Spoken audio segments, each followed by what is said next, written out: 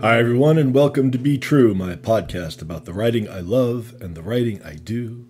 And do you promise not to rhyme the whole time? I do. I'm John Tessitore, and today I have never been an outcast, from my chapbook, All the Lonely American Roads. You can find all the lonely American roads and all of my work at johntessitore.com. There are a lot of ways to introduce today's poem. I could say it's about life decisions and regrets. I could say it's about requirements of one's past, one's history. I could say it's about the dangers of conformity. But today, I'm interested in what may seem to be a more benign concept than any of those. Common sense. Common sense has many possible definitions. When Aristotle used the term, he meant the common perception created by the five senses working in unison, that is, the totality of our momentary experience. By the 16th century, common sense meant ordinary understanding, meaning held in common by everyone. And when Tom Paine popularized the term in his 1776 pamphlet Common Sense, published the year of American independence, he was trying to dismantle what would have been the ordinary understanding of his era by arguing for a new, better common sense. In that pamphlet, Paine argued, number one, that it made plain sense for the American colonies to govern themselves, rather than a distant monarch. Number two, that democratic rule was simpler than the overcomplicated explanations and mental gymnastics required to justify the existence of a monarch. Number three, that common folk had the natural right to make their own decisions. And number four, that democracy made sense because it was based on the sense we all shared and held in common. That's a pretty good start. Common sense is logical, simple, natural, and unifying. But there's a weakness in this concept too, and a dangerous one. For example, what if things aren't simple? What if choices are hard? What use is common sense when things are complicated? Or, to look at it another way, what if your common sense and mine are opposed?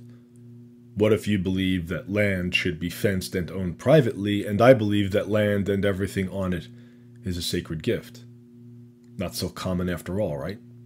And what if common sense is just fucking wrong? In America, we love an easy answer to every issue. We pride ourselves on straightforward, pragmatic decision-making. It's more of our good old-fashioned cowboy horseshit. And we don't love the experts.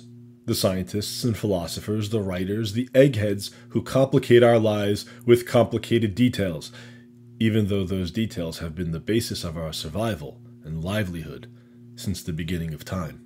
When forced to choose between a trained expert and common sense, America loves to choose common sense. That is, we almost always prefer what we've been told by our communities, our families, our religious leaders. We turn local, anti-intellectual, parochial, simple. And social media has only encouraged us to get smaller and more narrow and dumber if we so choose. Just scroll back to the public debates during the pandemic, and the conspiracies floated under the guise of common sense to see a bunch of idiots at work.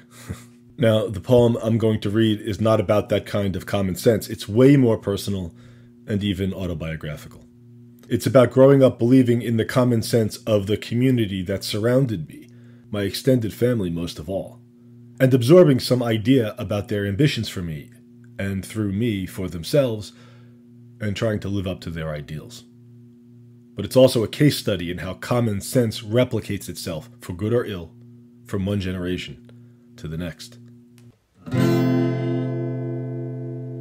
I have never been an outcast. Not once. I always had a plan, a duty to please as many people as I could within the narrow limits of what they understood. The lines unmentioned were obvious and never crossed. One does not confess to a bloodlust. One does not admit to a desire beyond common sense. One does not reject the American dream, whatever that is. The outcast is, by definition, reckless. And they worked too hard for waste, or so they thought. And so I thought too. Shoulder their guilt and go forth, young man. Build your castles from their sand. I worked harder than all of them. A duty to please as many people as I could within the narrow limits of what they understood. That sounds like a noble cause. I thought it was a noble cause for a very long time. But what if they didn't understand very much at all? And they didn't. My family was wonderful in so many ways, but very, very myopic and local, and focused on family most of all. Narrow. Which may be just right for some people, but it didn't suit me in the end. I have desires beyond common sense. And it doesn't suit society very well either. As new people and new ideas and new technologies start to infiltrate the community. When that starts to happen, a community built on a common sense turns into a community built on isolationism. Look around you, folks.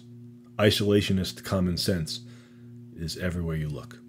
So someone like me, trying to please people who live within narrow limits, starts to impose those limits upon himself, and if he's not temperamentally isolationist, he has no choice but to turn inward, to make himself small, by force if necessary, with really difficult consequences.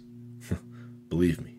And so, in the hope that you examine all forms of common sense and question its sources and make it justify its power over your life, and then be an outcast if you must. This is John Tessitore concluding another installment of Be True. If you've listened this long, thank you. You can find all of my work at johntessitore.com. But first, check out Tom Paine's Common Sense, the most successful patriot propaganda of its era, and still a pretty good prediction of everything positive and negative about America today. Special thanks to me for today's theme music, which I call F-Chord. Maybe we'll talk again, and if you enjoyed this little podcast, leave some stars or a review and tell your friends. In the meantime, I gotta feed the dog. All right, Luna, I'm coming. I don't know what tune that was. Who cares? All right, Luna.